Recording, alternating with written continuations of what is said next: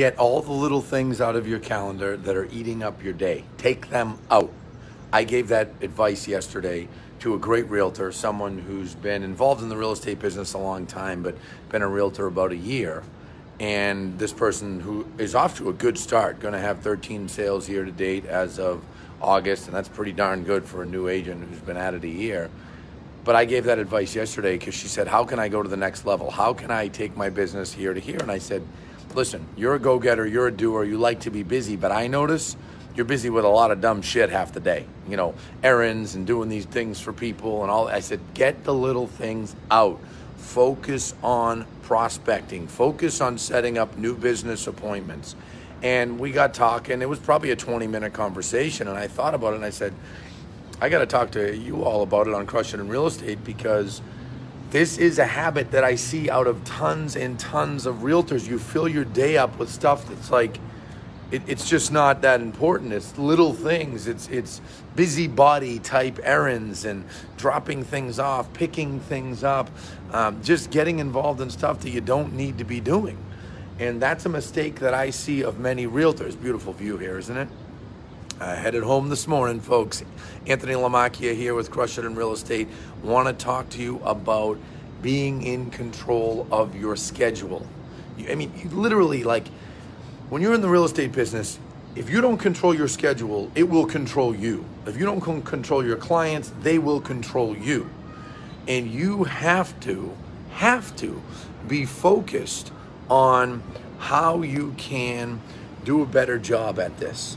Because if you don't, you won't be successful. It's the difference between being successful and not being successful. Too many agents, they do all these little things. And to this particular agent, I started bringing up things this agent's done. I said, you know, you paid for this for your client. You did that, and, you know, you ended up regretting it. I said, stop with all these little things. Your day has to revolve around calling new leads, booking new business appointments. This time of year, you should have 10 new business appointments a week, really 6 to 10. A week, new business appointments. Now that could be meeting a new buyer at a property to show them the property. It could be a buyer consultation. It could be a listing appointment, but it should be 6 to 10 new business appointments per week. And every single week, you should be focused on setting up those appointments.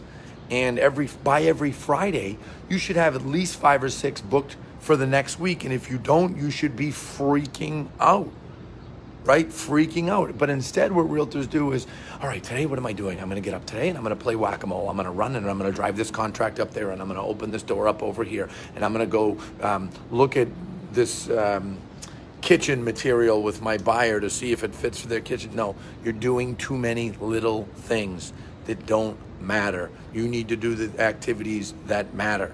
Okay, you need to focus on the activities that matter, and you've got to control your schedule. Remember what I talked about the other day, being militant with your schedule. Okay, this is in the same area, but what I'm talking about today more is, you know, not getting bogged down doing stupid shit. That's what I said yesterday to this person. So what I want you to do is think about all the time, okay, is what I'm agreeing to do, is what I'm getting myself booked to do, is that a productive activity? Is that a dollar productive business creation activity? So I'm talking to this agent about this yesterday, right?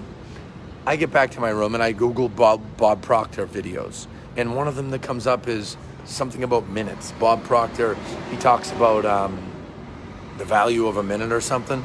And it was a 5-minute long video and it was awesome. And he broke down like, all right, how much money do you make a year? If you make $50,000 a year and you divide it out by X working hours a year, how much, you know, what does every minute cost you? If you make $100,000, you make $200,000, you make $300,000. And he broke it down. And he broke it down to like, all right, if you make $250,000 a year, then every minute costs you $2.30. I'm going to put that video in these comments. It was awesome. And it was so funny that I saw it right after having this conversation with this agent, because so many agents burn up their whole day doing things that they don't need to be doing. Like, let's say you work 10 hours in a day, right? I'm not going to say 8 because 8's for I don't know, wimps that are lazy, right? I work 8 hours by noontime, right? So let's say you work 10 hours in a day. If you work 10 in a day and you spend 8 of those hours doing things that you don't necessarily need to be doing, errands and things like that, you're burning up time. Hire a damn courier. Pay the courier $20 an hour to run contracts around and drop things off and pick things up and go put a lockbox on a property and get these little things off your plate. When people say to me, how did you do it? How did you, how were you able to go from here to here? That's how I did it. I made sure I was always on offense. I was always prospecting, always doing listing appointments, always doing buyer consults. That's what I focused on, and that's what you have to focus on. All right, my friends, I got to get my kids some food. We got to pack up. We're out of here. Flight's at 10, leaving the beautiful Fort Lauderdale. Look at the city. Isn't that nice? Last night was incredible. We sat out here on this porch over here where my aunt is staying, and we literally watched the planes fly into the airport, which is like right there is the airport. We watched the planes fly in. It was incredible. It was about every 45 seconds another plane was flying in, just endlessly. And it was really cool to watch. I had never done that. So anyway, check out the view. Last view of Fort Lauderdale, right? There's the city. There's like downtown Los Olas. Went down there and got ice cream last night. It was awesome.